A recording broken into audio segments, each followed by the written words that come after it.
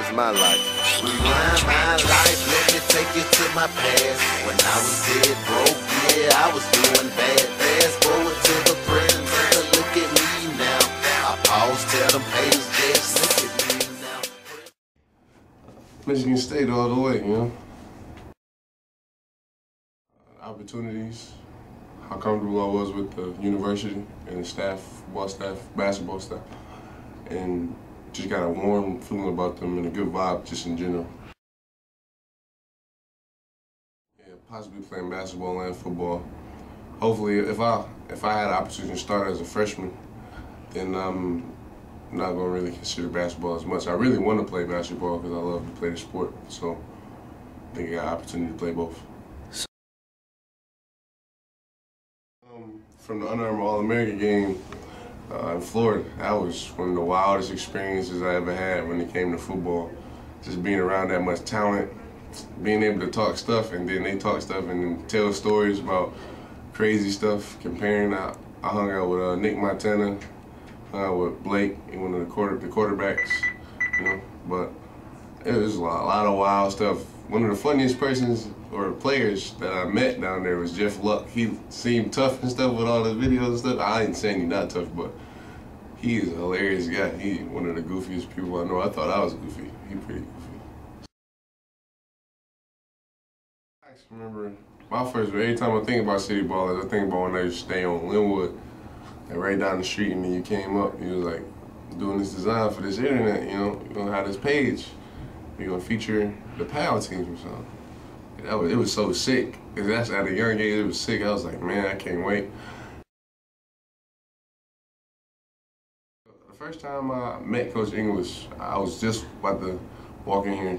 I was walking in the weight room, and I'm listening to everybody else, and I hear a real deep voice. I'm like, is they in there watching Friday? Because they was in the coach's office. I thought they was watching Friday at the Next. Because he sounds just like Debo to me. So I'm looking like, y'all hear that? I'm like, that don't sound like the words off the movie. And then I came in there, and he was like, yeah, what's up, with his real deep voice and stuff. And I looked like, damn, this thing. I was like, Coach, you sound just like Debo. He's like, yeah, but I look better. First time I met Coach Collins, I was like, man, this guy look like he in the mafia because he always wearing suits and stuff. Like, look like he in the mafia. I saw defensive coordinator. Wow, he told me when I first got here, he was like, he said, when you transfer in here and you play football, I'm gonna make you the #1 player in the state. You're gonna be a 5-star athlete and you're gonna be in the top 25 in the country by the time you graduate. And all of it happened. He said, as long as you put in that work, I got you. He had my back ever since then. Then he made me write down a list of goals, 5-year, 10 years, seasonal goals. A lot of stuff that I never really did, and it really helped me as far as gathering my head together and just learning a new sense of structure and a new way to look at life. If you plan everything out ahead of time, it'll be easier for you to go through it and train. Hey, Mr. Bob, I really think you should consider giving City Ballers a contract with the Detroit Public Schools because it's one of the best ways to get exposure is through the highlight tapes, the film, the interviews, all this. It's great. That's how I got a lot of my exposure came from City Ballers. So I just think that everybody should have the same opportunity that I had. So I really think you should give them a contract. CityBallers.com. I'm about to show you guys how I roll on a day-to-day basis in school. And you know, I'm about to take you out lunch first, so let's go. Let me come to you. What? About conference week, about... Hey, no, West. Oh, look at that, ain't no city ball.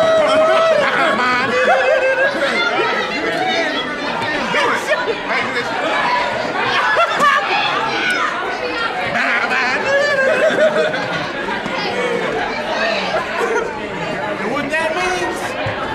I'm so wrong. No, it got something to do with Earl. Somebody had to say it was unfortunate. It's got something to do with Earl. He's born like that. Yeah.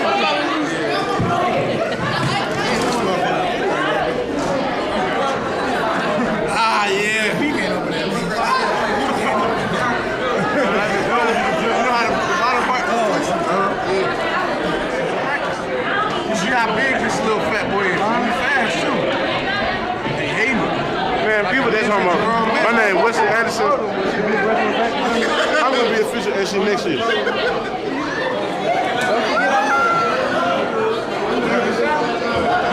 be the main one talking stuff in lunch. You act like he don't mess with Randy. You act like he don't mess with. I know. It's good to get off my chest. I'm trying to get a little more people from the school that ran there with me. Saying maybe he could be Ohio State with me. No. Work hard. And maybe my man's person. He's not excited right now. So I'm going to hoop overseas. He said, you got a Whopper commercial? He just said, I got these tiny hands. Oh! I didn't say it. I was wait. You know I would have said it. No. He said it. You know that wrong.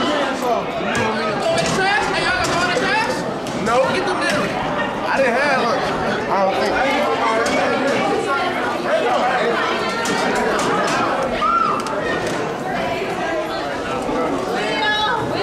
Y'all illegal. We're not illegal. You're in trouble.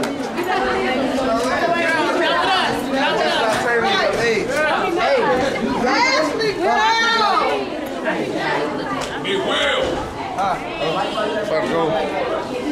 How are you, sir? When you get famous, remember this footage, because I was in it. Okay?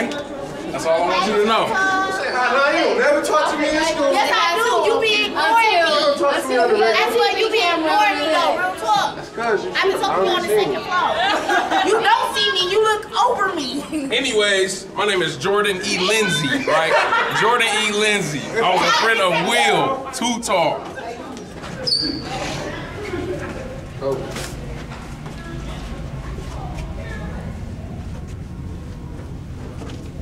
New head coach for Southeastern right here. All right.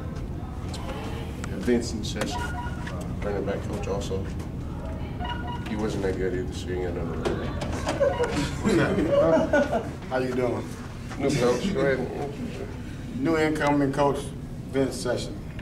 Head coach, Southeastern High School, Jungle Liz. That's all you gonna say? That's all I'm gonna say, man. That's all you can see it. That's all I'm gonna say, this man. Is day in the life. You gotta keep it easy, man. This is day in the life. You supposed to, like, you gotta keep it easy. New head coach. Yeah.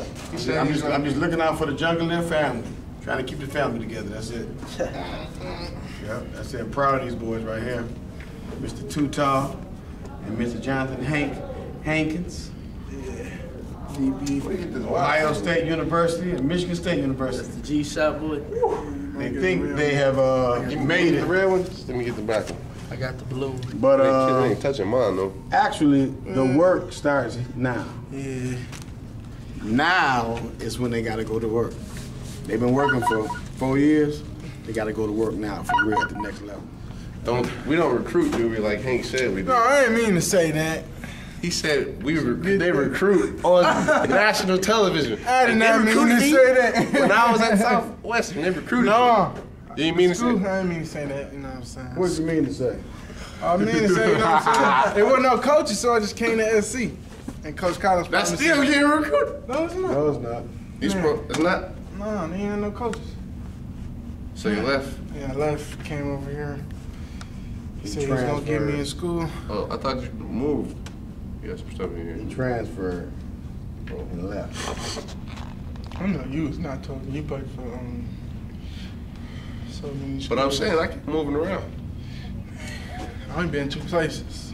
I've been 3, just one ahead of you, or 3 or 4, you never know. Peace. All right, go see you. He was our running back coach last year. The reason why parents was told Go Buckeyes, baby. That's not even cool. I'm about to be whooping these boys' foot in the past. Watch out. The next 4 years when I'm there. We don't play on next year. At 11. At 11? Yeah. On the 1st. Just don't worry, man. You better get on offense to block for your quarterback. That's all I'm trying to let you know. I'm gonna be at running back. You gonna be a running back? We're number 8. What else? I think it's about to be 6 hours. About to have yearbook class. Think about to go up there a little bit early. That way I get my little journalism stuff going on, writing my stories and whatever. Yeah. They know the boys by now.